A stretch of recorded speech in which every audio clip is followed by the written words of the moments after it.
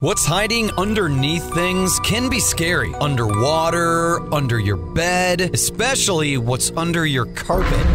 Except when you get new carpet from Carpet One Floor & Home. After tearing up your old carpet, they'll vacuum and apply Healthinex antimicrobial to your subfloor, disinfecting and killing mold, mildew, and any remaining general awfulness. Carpet One Floor & Home goes the extra mile to protect you, your family, and your home. Carpet One Floor & Home in Columbia, making your home beautiful, guaranteed.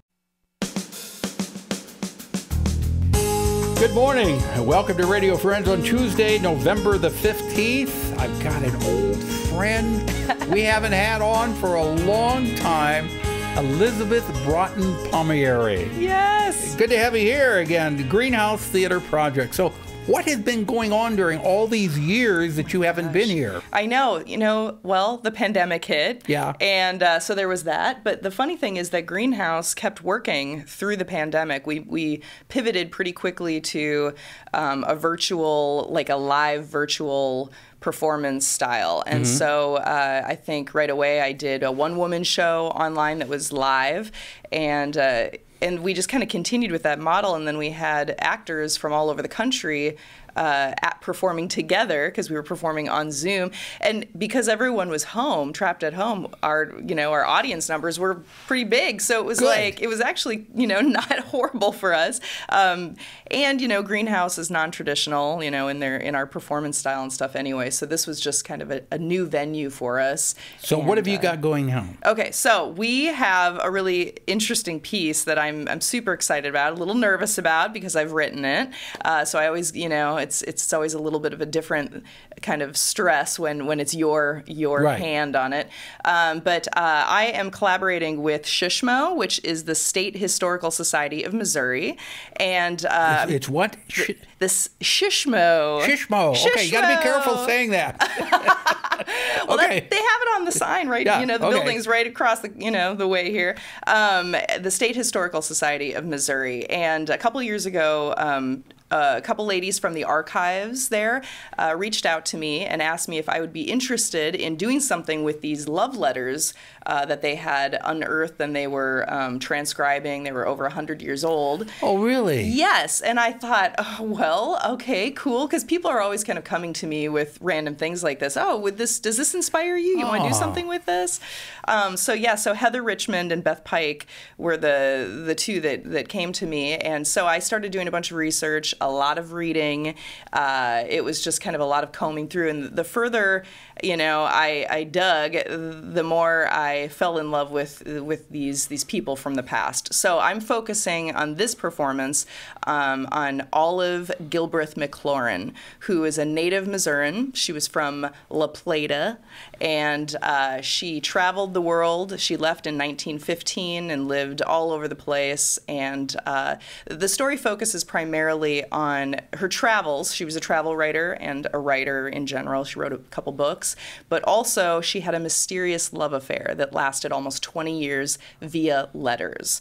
And these letters are what the archives have here at SHSMO. And you're reading the letters in the...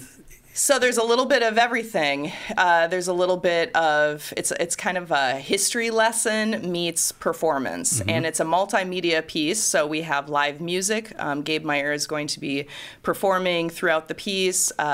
Chelsea Myers has created video art that will be projected. And then we have two performers actually performing. So it's kind of a mishmash of the letters, but also her life and her story. So this is running when? This is running November 17th through the 18th, so just 2 nights only at the State Historical Society of Missouri, right over here. Okay, so November 17th and 18th. And 18th, just a couple of days from now. How can people get tickets? We're out of time. Yep, tickets, www.greenhousetp.org. Okay, I remember that, greenhousetp.org, and you can get your tickets online. That's Elizabeth Braaten Palmieri, thank you so much for coming by. Thank you so much. It's been great to be back. Please come back real soon. I promise. Okay. Now, I want to introduce you to Janeene Johnston with the Spay Neuter Project. Good to have you here, Janeene. Thanks, Paul. It's great to be back. We were talking before you came on how busy your organization is. Oh my gosh, we are getting calls like crazy. We've done In the last 2 months, we've done close to 800 surgeries. In August, we had just over 400 surgeries. In September, we had 397. That is good. It is great. That is so good. It is great. It's a great problem to have. We're so busy we can't keep up right now, but it's a great problem to have. Explain what the Spay Neuter Project is. Absolutely. So we're an affordable, high volume, high quality clinic for cats and dogs. So pet owners and rescues use us for spaying and neutering. We also do vaccine clinics, and we can do vaccines for pets either at the time of surgery or during one of our vaccine clinic times. Yeah.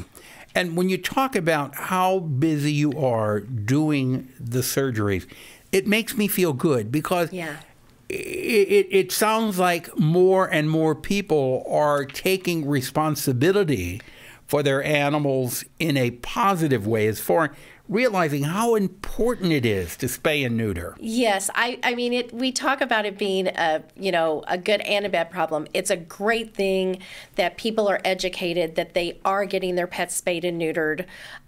However, it's hard because we know there's so many more out there that are having to wait longer than they used to have to wait to get to us. I think it means that our clinic is obviously, people are aware of us. They know the services, they know the need in the community, and they are reaching out. And we absolutely love that we have now feel like people really are able to know and utilize our services. How long of a wait is there if someone wants to have a neuter or spaying? For a cat, maybe about 3 weeks. Okay. For a dog, it really depends on the size of the dog. So dogs are a little different in that we schedule surgeries by weight. So if it's a large dog, it could be 3 weeks to 4 weeks. Now, when the animal is neutered or spayed, do they come in and go home the same day? They do. We are a same-day surgery. So drop-off is between 7:30 and 8 in the morning. Pickup is at 4, and we close at 5:30. We go over post-op instructions as well as hand out post-op instructions for people. The most important thing is keeping your pet calm and quiet after surgery so that they can heal. It's kind of like us humans. Right. We go home and we have a really good day and we're feeling good and we're bouncing around, and the next day we may not feel so great. So that's the kind of same thing as your pet. Calm and quiet. Don't let them overdo it. Don't go jogging with you. Don't let them run off leash. Right. Just be really calm and quiet. We're almost out of time, but do you have statistics on how many unwanted, and I don't like saying unwanted animals because I love them, but the fact is there are not enough people to go around with all the animals that are here. Well, if a cat is not spayed or neutered, how many young kittens can come into the world with one cat? With one cat, okay.